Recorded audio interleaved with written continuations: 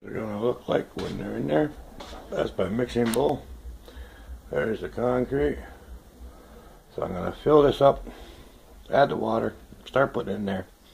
We'll see you soon. Trial by error. Anyway, concrete's in there. So we're gonna mix up and see what happens. Alright, so there's the first hammer. Now remember, when you put this on, you're gonna take that hammer and tap it until all the bubbles come up, because you want to make sure it's all tight, right? So you just keep tapping the sides and then the bubbles come up.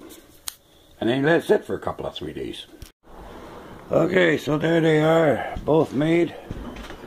Now basically we just gotta wait a couple of days, let them set, and we'll take them out and see how they do.